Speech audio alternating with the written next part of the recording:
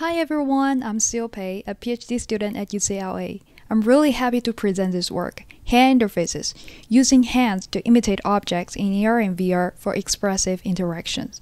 This work is done in collaboration with Chen, Jaewook Lee, and my advisor Zhang. In the digital reality, there are many objects to retrieve and interact with. This rich and diverse set of objects contributes significantly to user experience in AR and VR. One prevailing method demands the user's hand to hold the hand controllers, which can be cumbersome. In response, prior work investigated freehand direction. One popular technique demonstrated by prior work has users' hands perform a grasping gesture to retrieve virtual objects in the air.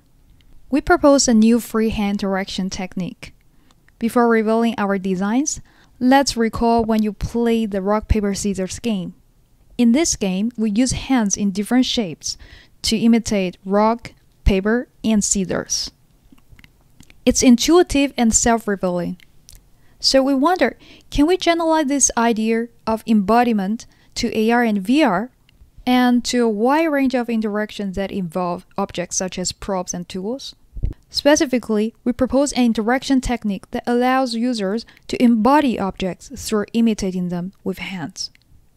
Our technique allows two common tasks in AR and VR: object retrieval and interactive control. Examples of our designs include a joystick emulated by a thumb-up gesture, a kalimba by 5 fingers extended out, a switch by a loop formed by the index and the thumb, an inflator by a horizontal horn gesture, a wand by a pointing gesture with the index finger, a fishing rod by a pointing gesture with the thumb extended out, a globe by a fist gesture, a spray can by a fist gesture with the index finger slightly extended out, a trumpet by a pinky finger up gesture, a pair of scissors by the scissors gesture, binoculars by touching two old hand gestures. We have also created designs for many other objects. Collectively, we call our designs hand interfaces.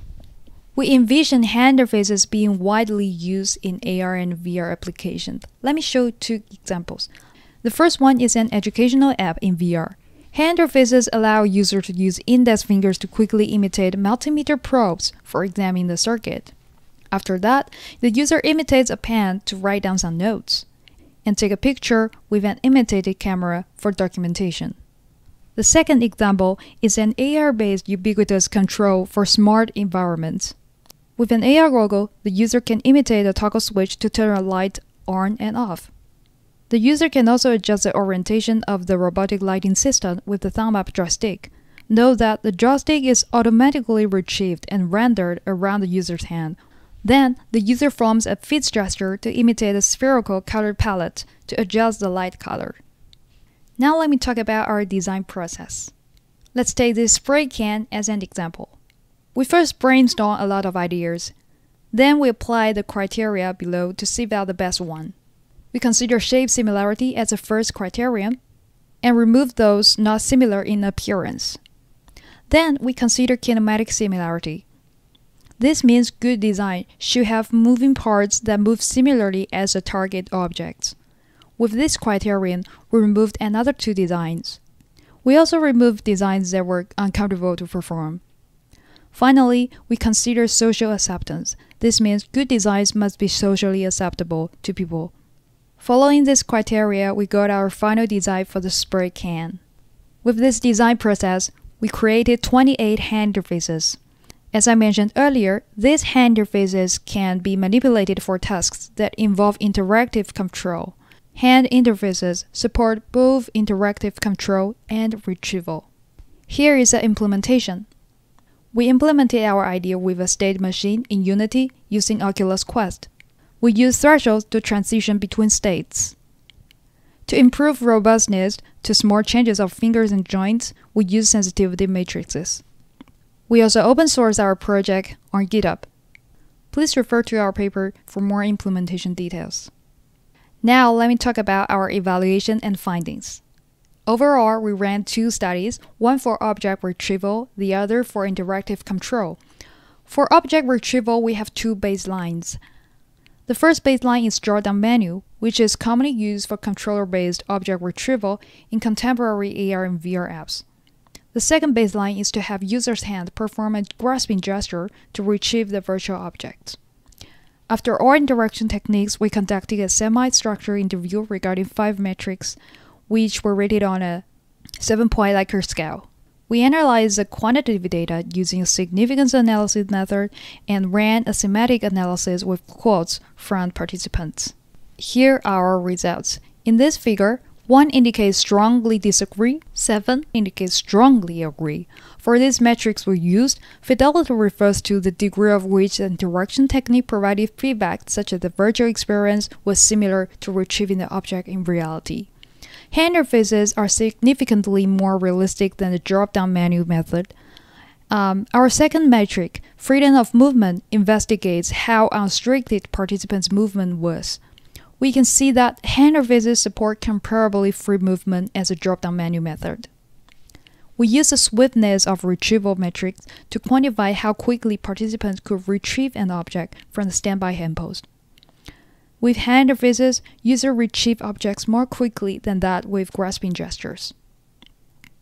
Comfort of the retrieval refers to how physically and mentally comfortable users felt during retrieval. We don't see significant difference among the techniques here.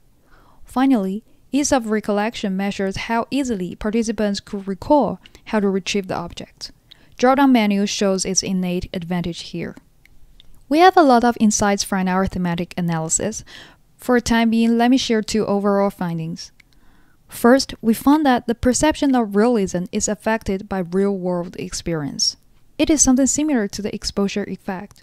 If participants had imitated these objects before, they tend to perceive it as being realistic. Example includes scissors, wand, and binoculars.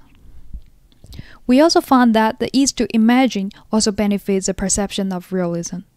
When imitating an object is easy to imagine, which often happens when there are some analogies that user can draw, these designs were credited with more realism.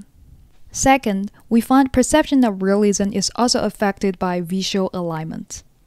This means that participants perceive designs as being more realistic if their hands or object were well aligned visually.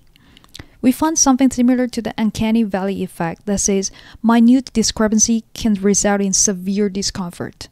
However, we noticed that participants were more tolerant with visual discrepancies in hand interfaces than in the baseline with grasping gestures, for their recognition that hand interfaces were not designed to imitate their real-world experience. Now let's move on to the study of interactive control.